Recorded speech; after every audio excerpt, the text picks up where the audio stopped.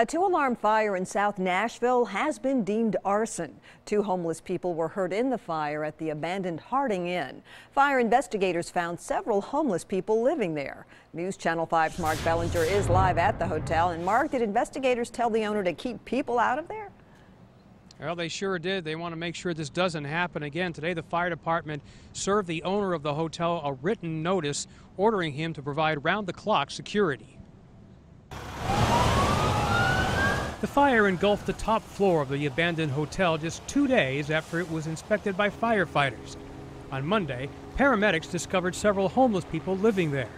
Fire investigators did an inspection and filed paperwork noting people were inside the structure. In this particular incident, this is kind of a rarity, where you run up on something where you've made a call on it on one day, and then 2 days later the actual structure is on fire. 5 years ago, a Nashville judge shut down the Harding Inn under the city's public nuisance law. Metro Police alleged prostitution and drug use.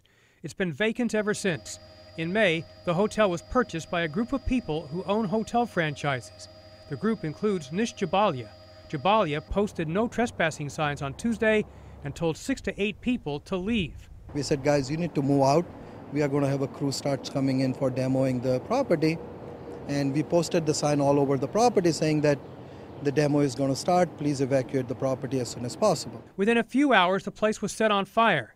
The smoke could be seen for miles.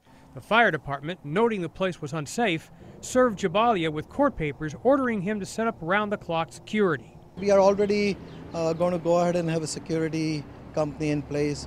If possible, by today.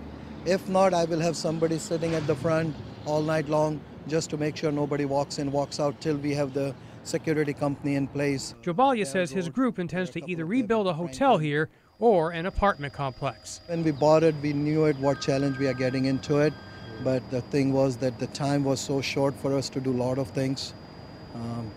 So we could not achieve or could not stop it, what had happened yesterday.